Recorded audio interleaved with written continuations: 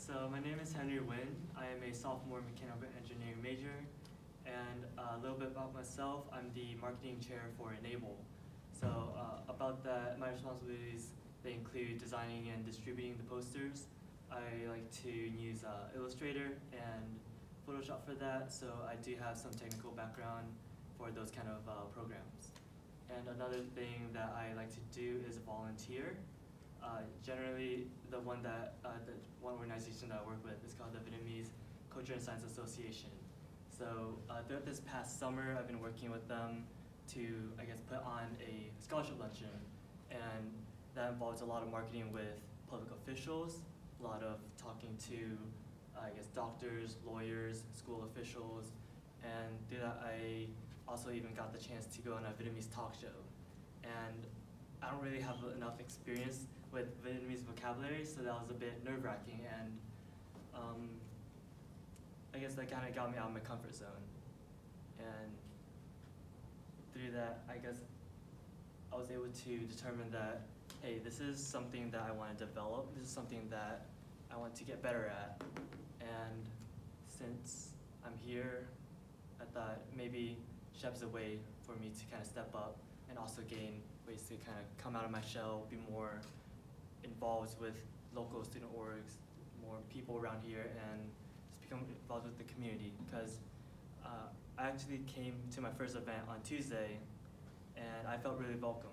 So I'm appreciative towards everyone who introduced yourselves, and thank you.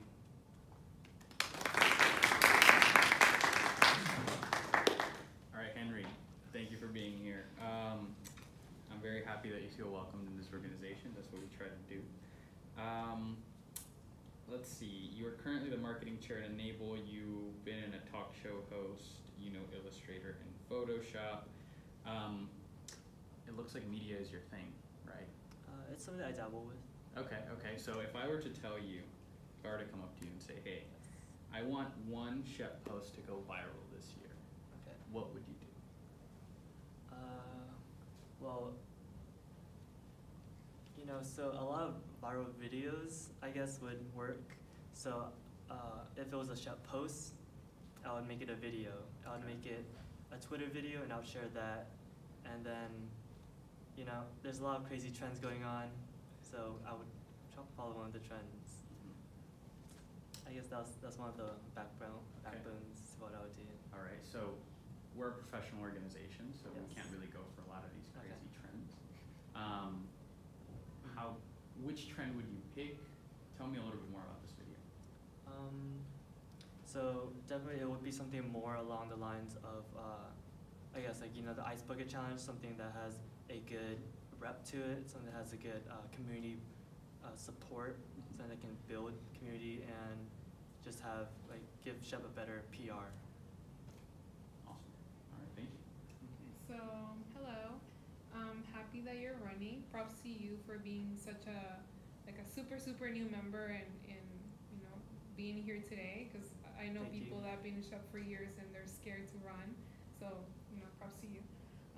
So I have two questions. My first question is, right now you're marketing chair for another organization, and me being marketing chair for SHEP for the past like 2 years, it's very, well,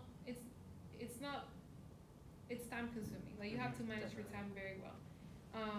It's not gonna take you the whole day every day, but you definitely have to know how to manage your time. So with school, and I don't know if you work and other things that you do outside of school, plus having another marketing position, like, how do you plan to manage all of the things that you're doing? So definitely at least for Enable, what I do is I kind of set out a time in between my classes to work on it. So likewise, I would do that, and I guess I would section it out. So I would have a portion of time dedicated to Enable's marketing division or marketing responsibilities, and then a portion of time for SHEP's marketing responsibilities.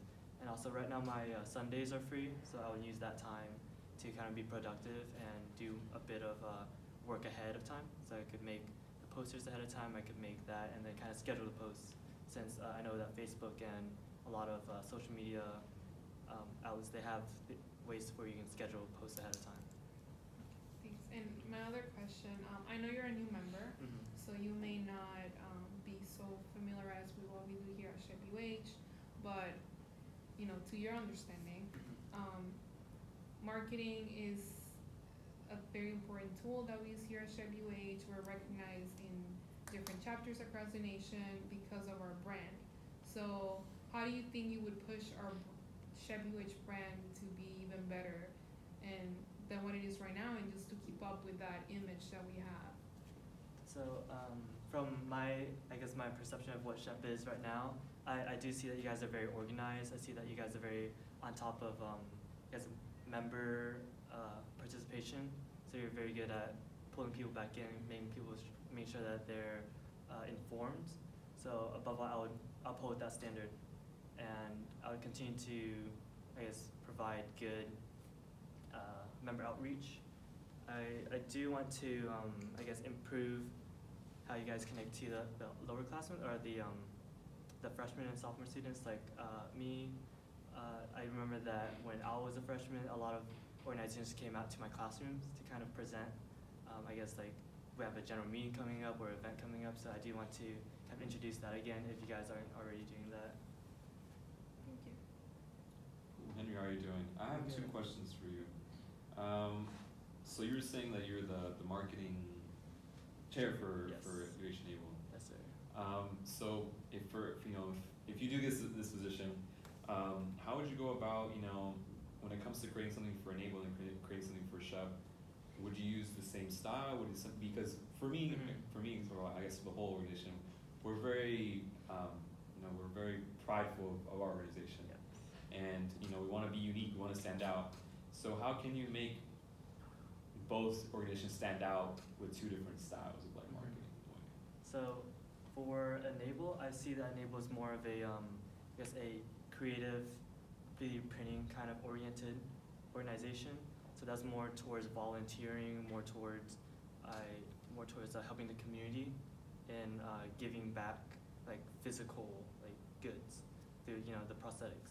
But SHEP has more of a professional development kind of air, more of a family style.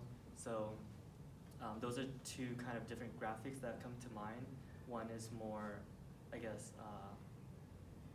one is more technical in terms of what you actually make, and then one is more, this is a family that you want to be a part of. This is someone that this is people you should hang out with. This is who you want to be to kind of further your own development. Okay, and then my second question is, you did say that you wanted to eventually raise the standard of the website and the newsletter.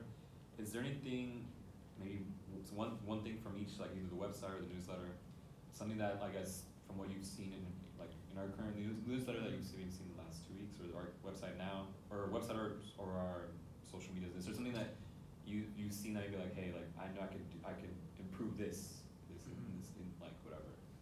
So I do have an interest in HTML and CSS. So I would, use more of a better, organizational structure for mobile applications on the website, because I do like the format now.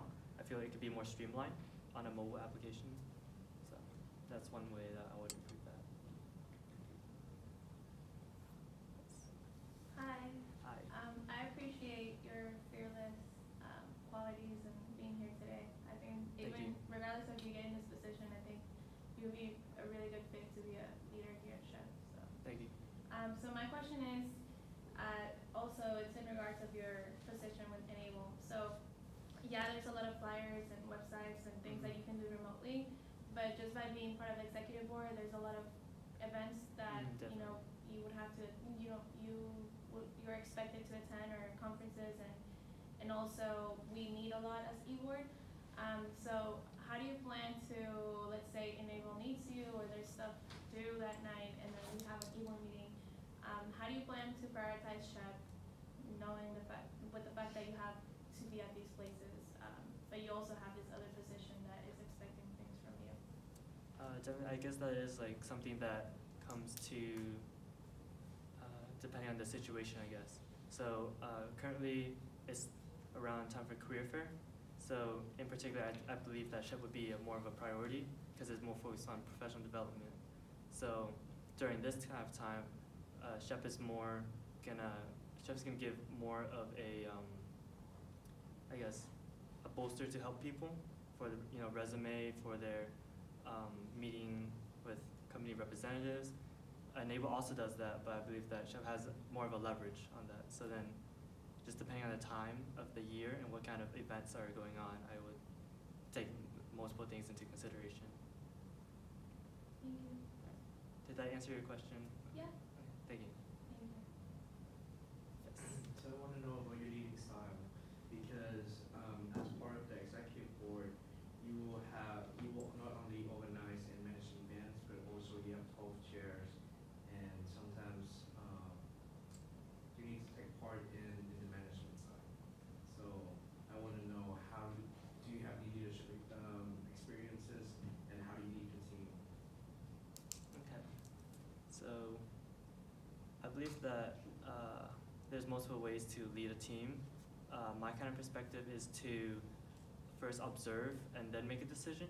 So I would like to see who's in the team, see how they work, see what's the best way to kind of motivate them to do their very best. And I'm also a big, I guess, supporter of like smaller groups that have each individual goal to kind of meet together at the end. So I actually divide and conquer in a way. So that'll be one of my, I guess, my leading style.